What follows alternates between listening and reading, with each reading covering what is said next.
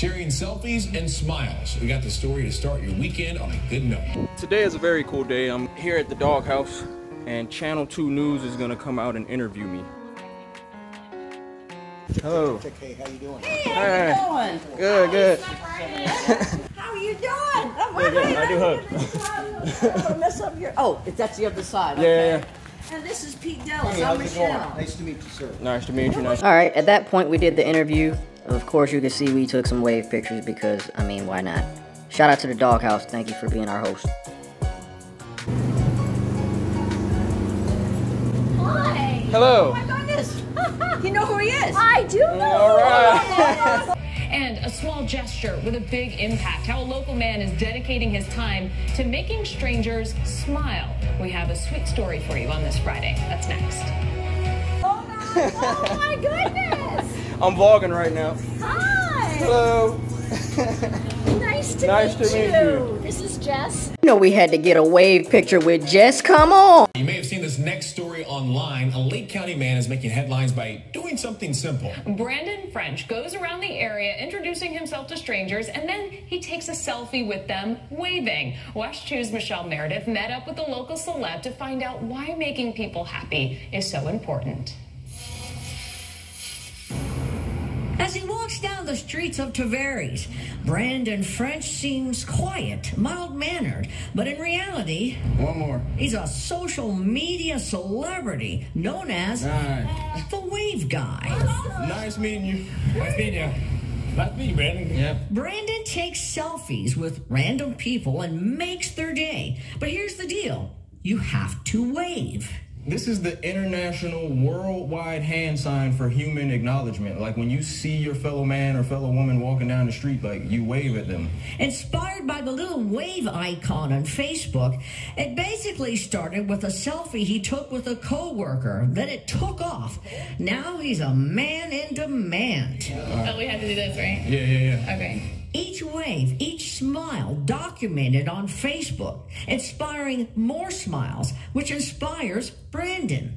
The paint he wears on his face is his cloak of confidence, like Superman's cape. It changes their attitude about that day. And if you can change somebody's day, you could change their week, their month, just the way they wake up every day. Brandon's goal?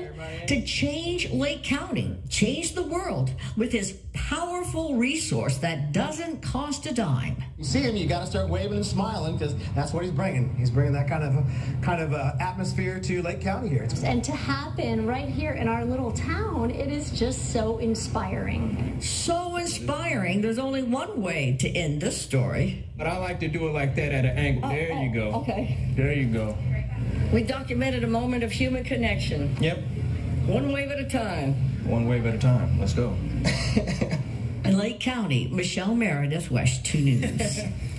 Okay, the Wave Guy is a branding designer by trade, so he has a flair for the artistic, clearly. Clearly. I mean, what a sweet story. I kind of love that. The thing that it does is just, it makes people happy. I know. I like that it just snaps you out of it. If you're having a bad day, you're instantly put in a better mood because how could you not be? All right, let's wave things over to meteorologist Cam Tran. Cam, how we doing out We there? are hopefully not being able to wave away these thunderstorms, unfortunately. So I just finished looking at the news story, but I want to show y'all something to close this vlog out. This is where I live, okay? It's pretty much an empty apartment. This is my living room. All I have is my office area. This couch, I didn't buy this couch, and I'm trying to get rid of that couch. I don't have anything in my kitchen. I have, you know, the bare minimum of like silverware and things.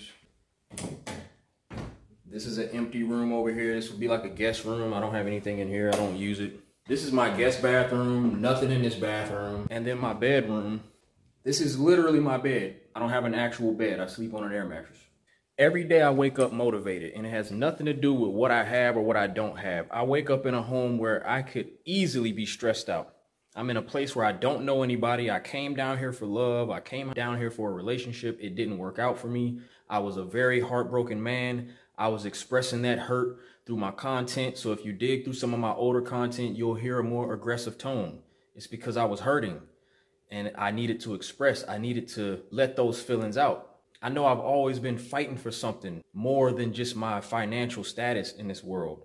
And I think that's the biggest battle I've been up against, is tapping into the greatness that I know is in me and taking on this world that can be so difficult to navigate. Do I be who I know I'm supposed to be, or do I let the fear take over and be less of who I know I am? And in order to move like this, I have to really wake up and step on faith and make moves that are not directly connected to any amount of money.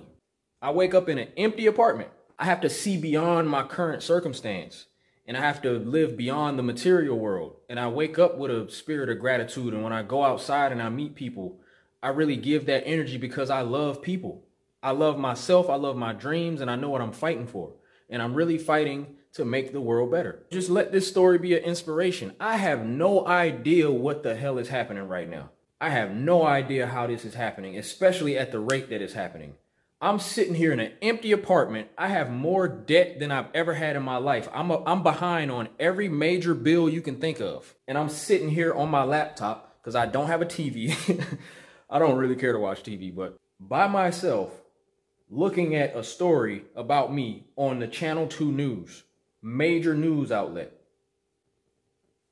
And I could have allowed this situation to make me stressed. And then I would be outside, not giving off this energy. You have to see your life for the way you want it to be before it actually becomes that. There have been a lot of people speaking against the way that I'm moving, and they would give me advice that, you know, I should be more money centered. I should think about money. But something in my spirit always tells me, no, I'm not supposed to be focusing on money.